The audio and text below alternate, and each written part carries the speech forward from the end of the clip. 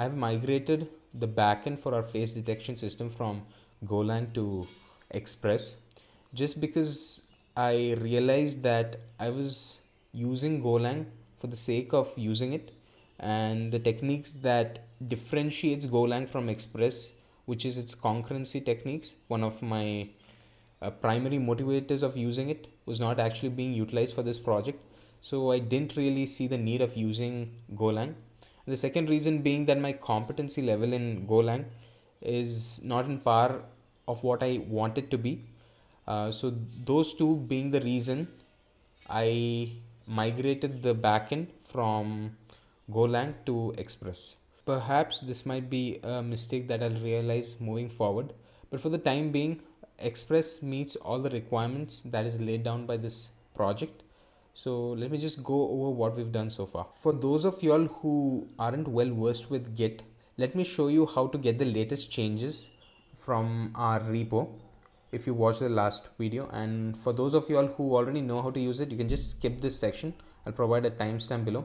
So as you can see, we are in our VS Code right here, our code base. This is our face detection system. And if you're using ZSH or MyZesh, you will have this color scheme as well. So if you don't, you can just install it. It's quite straightforward. So this right here is our branch. So we are in our main branch right here. And what you have to do is you have to get the latest changes from our GitHub. So what you'll have to type in is git pull. This will get all the latest changes from our GitHub. And as you can see, mine is already up to date with all the latest changes. But in your case, you'll probably have new branches here, which is called F3 backend. So once that is done, what you have to do is you have to check out to that branch. So if you go to GitHub right here, you can see there are 3 branches. We have to go to our F3 backend, which is for this video. So let's go back here and say F3 backend. So you can see we have F3 backend right here, and that Golang was deleted and all the latest changes have come here. So once that's done, step in clear. I'll clear everything out. So the first instance of ZSH will have the will cd to backend. So backend, we are in our backend. We can run our server, and okay, so we you probably get this error because you'll have to install the latest changes from the package.json as well. So yeah, so with this now you can run the server. All right, listening on port undefined. Okay, so this is because if you go to our source index.ts, we're using port from this constants folder, which is taking in from an env file which we don't have. So what we can do is I'll also change this. If this is not there, we can use port 8080, but since we are using it, I'll create a .env file here, and you can see I've provided an env sample. So in this we have env samples are meant to see what are there in env. So we can just give it paste the same thing here, port 8080. We'll save that, and now you can see listening on port 8080. I'll just restart the server, so you can see, yeah, so we have our we are listening to our port 8080. So the next step is to fire up a Flask server. So we have a virtual environment in here. So in order to start that, what you have to do is press in source env bin activate. So this will start the virtual environment for us. So as you can see, it's env here. That means we have started our virtual environment. Now to start the Flask server, you can type in Python 3 Flask server.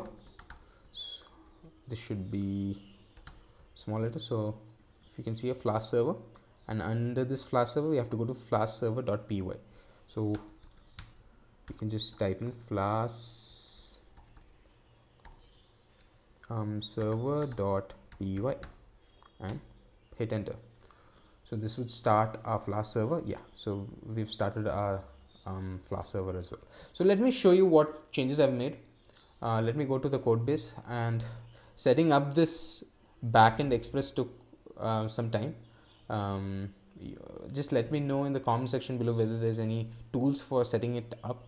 But for in our case, I've manually installed each and every package, the .env, node1, the tsconfig, all that. If you want to know how to do that, let me know. I'll probably record a video for that as well. Okay, anyway, let's go to the main bread and butter of our project for this video anyway. So in here we have plain express code, and we have this login route in which we have a login controller. But before that, there's something else in here which is called Mutler. So Mutler is something that allows Express to use form data. So Express doesn't come out of the box to accept forms. So we use Mutler to enable Express to use basically form data. So the idea was to get the file data, which is the image of the user, to the backend, and the backend would save it somewhere. So in our case, it saves us in this folder called uploads, but I'm getting too ahead of myself, so let me go to this controller which actually shows everything. So we have this Mutler middleware. I've abstracted it. So if you go here, this just sets up everything. So when you're using Mutler, you need some configurations, which is this, and then you mention the storage. So in our case, we want to store this somewhere, so we store it in a uploads folder in our root directory. So this right here, uploads, and we give the file name with whatever the file is being uploaded. So this just saves it. And if I go back here, we use that Mutler middleware. So instead of having all this boilerplate in our main index.ts file, we just abstract it out with the middleware right here. We have this upload constant, and this just whenever you're uploading a form type, this is how you do it in Express, upload.single. So as we are just sending a single file at the moment, it's single.file, and this file is basically the key. So if I go to Postman right here, key this file, if it was named something else, you would name it something else in here. So if it was like user, it would be user, and the key would also be user, but in our case it's file. So then we have the controller right here. So again, we're sticking to best practices, so I've abstracted that out as well. So the login controller is again pretty simple. We get the file from the request, we check whether the file exists. If not, we say no file found, and we hit a response post request to the flask endpoint. Again, all these constants have been stored in a constants file. So let me go back here, and for the data we just send in the file name. So what is happening here is, before what was happening is, if I go back to Mozilla, to our main, if I go to the Flask server, what was happening is we were sending the form data from front end. No, I haven't actually done that. We were sending from Golang to Flask server the file form data type. The Flask server used to save it in a upload folder and used to again delete it as well. So if let me just wait for this, open. Yeah, so in here you can see we received the file type from our Golang backend. We used to create a upload folder, we used to save it, we used to access the file path, and we used to also delete that file path. So that was what we were doing before, but now in the latest code, what we are doing is using Mutler, we save it in our uploads folder. And if I go to our Flask server, flaskserver.py right here, okay, let me just show you that as well. So for the payload, I send in the file.file name, and we receive that file name in here.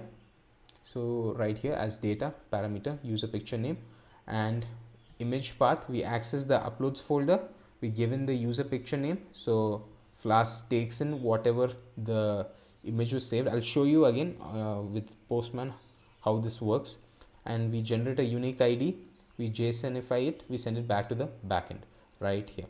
So right here, whatever the status is, the unique ID which we get, we send it as a response. So let me show this in Postman how it works. So let me go back to the code. You can see we have phase 1, phase 2, but okay, let me just delete one.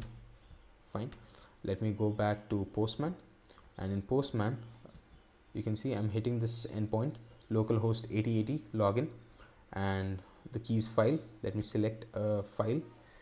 We'll say man face. Do I have it? I have to find it. Okay, let me just face lady. We have face man. Okay, let's just use face lady. So we have face lady open. So face lady.jpg, we send it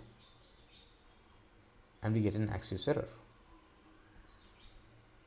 Let me go back here. You can see we've uploaded a face lady.jpg and probably Python cannot identify image file jpg.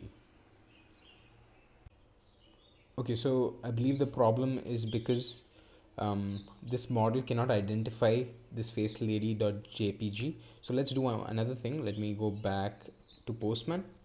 Instead of face lady, let's try with male face. Okay, open, and let me send another request here. Okay, cool. So we're getting T98R356. The problem is with an image. We probably will have to change the model which we're using here. OpenCV comes to my mind. Let me know whether there are any other ones. Yeah, so anyway, so you can see here we have uploaded male face. Our Mutler has uploaded the face over here, and Flask server just accesses the path to that image and we get the unique ID. So that's how the flow is currently for this project. So moving forward, we'll probably dockerize the application instead of like writing starting up the server individual. Probably dockerize it. We'll also incorporate the database, so when instead of saving it in this uploads folder, we'll probably save the unique ID and the I think we'll also save the file image as well.